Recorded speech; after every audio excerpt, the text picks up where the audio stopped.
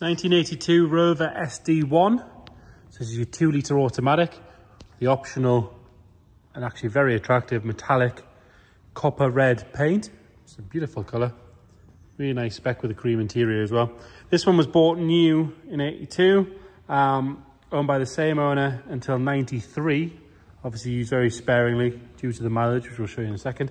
It was then passed to the grandson, who dry stored the car until 2014, where it was pulled out. Light recommissioning, light restoration, that sort of stuff, which we'll list everything in the description, all the usual stuff you'd expect.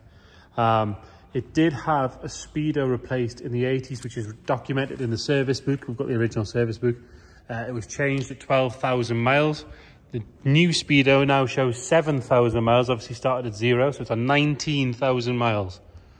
And again, when you look at the service book, the fact that it was off the road, and then the MOTs, so it's had an MOT ever since it got put back on the road in 2014. Current one now as well, even though it's exempt now, still has an MOT till next year. We're going to start by having a good look around the bodywork, then we'll go through the interior, and then we'll go for a cold engine starter.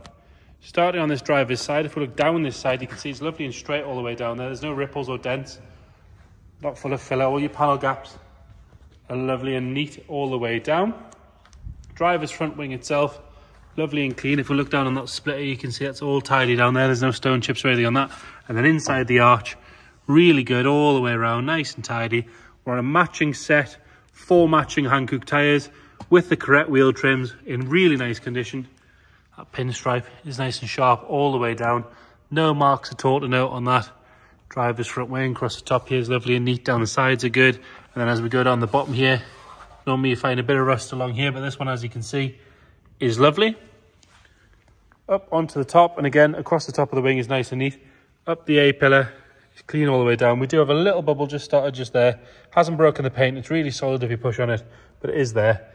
And there's a tiny bit of delamination at the bottom of the screen, but the rest of the screen is nice and neat. Glass on this side is clear all the way down. This trim is nice. Quite often this can go milky. And the window seals, they're nice and soft as well. Up onto the roof, and we've got one little stone chip just there. But other than that, the rest of the roof, lovely and straight, dent-free, nice and smooth. Maybe a small bird poo mark there if you're being really picky. They might want polished out. No marks around the wing mirror. And then out the driver's door, lovely and tidy all the way down the door. Follow that sill all the way along. Again, that's clean all the way down. There is one little mark that's been touched in just there where it's been open on something at some point. Rear door again, nice and neat. And normally this area here is where you're looking for your rust. Down the bottom there, that seam is nice. Inside the arch is good all the way around. Another good wheel, a matching tyre. And there is a little mark just in the paint, just there on the door. That rear quarter, lovely and neat all the way around. And then round onto the back bumper. Sorry, on the back of the car. Rear bumper sits nice and level. All your badges are lovely, as are tail lights on both sides. There's a little mark just there on the paint. Around the rear screen, that's soft all the way around. There's no corrosion coming through, all nice and neat. That is the original supply and dealer in Wales. Round on the passenger side. Actually, before we go on, I will point out those seams there are lovely as well. Normally you find a whole load of corrosion coming through there, but they're both very good. Passenger side, lovely and neat all the way down. Again, no ripples, no dents, not full of filler. Underneath the bumper on this side is nice. Inside that rear arch is lovely and sharp all the way around. No corrosion coming through on the arch itself at all. Another good wheel and tyre. That rear quarter is nice and neat. It's really nice colour as well. It's lovely deep metallic red. Glass on this side is all nice and clear. Have a look at the roof from this angle as well. Again, no corrosion coming through on the screen. Down there, along the front here is nice and neat. It's got an old 1992 tax disc in there as well, nice touch. Rear door on this side, all good. Same story on the passenger door. We'll follow the sill all the way along. You can see that's good all the way down there.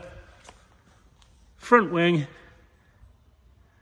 again, nice and neat. There's no corrosion coming through on the arch. You can see how clean that is in there. Lovely and tidy. Another good wheel and matching tyre. And then round up the front. Again, the bumper sits nice and straight. Headlamps and indicators are clear. We do have fog lights lower down with the covers on. And then you can see front splitter is lovely and neat. It's not been rammed up any curbs. There's a little bit of bubbling in sort of the stainless trim. These are plastic and they sort of bubble up a little bit. Pretty much everyone I've ever seen does that as well. But the proper chrome like this is all nice all the way around. Bonnet itself, lovely and straight, nice and neat. Very good looking car as well. Moving on to the interior, you've got that red on the outside, creamy tan on the inside. Really nice and neat on the door card. Normally you get some wear here or here from being used as an armrest, but this one's all good. Door shuts are lovely. This material always looks dirty on camera, but if you get close, you can see it's lovely and clean. Personally, I'd give that a little bit of a steam clean just to tighten that material up. But that is as good as you're going to find them. Really nice along trim section of the dash. 7,402 miles. If you add the 12,000 to it, there's 19,000 miles. Lovely and clean on the steering wheel itself. A very 80s steering wheel. All nice and it's even got the original Rover stereo in there. All good down the centre console. Pop the bonnet for when we get there. So you pop that open and your bonnet releases inside there. Similar to the earlier Rovers. Doors shut level as well. There's no slamming them. They're just nice and neat. All good on that rear door card and door shut. Backs of the seats are nice. They're not kicked or abused or stretched.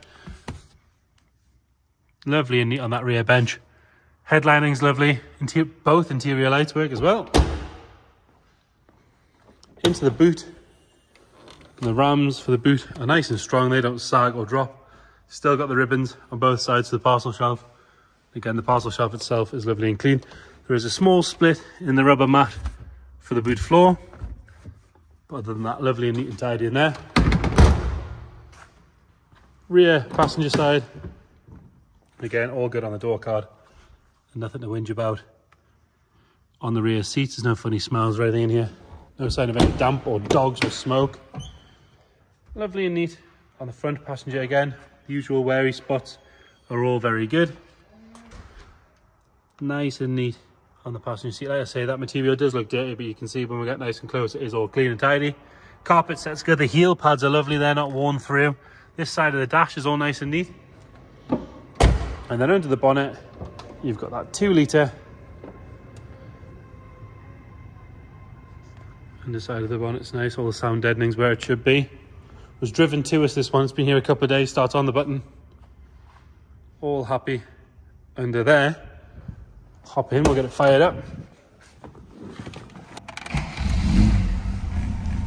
Fires up on the button. No signs of any warning lights or anything like that. So we're on the back. Ticking over nice and happy. Nothing nasty coming out the exhaust. Nice and smooth around the front. So there you have it. Nice documented history. If you check the description, we'll detail everything we know about it in there. 19,000 mile Rover SD1. Thank you.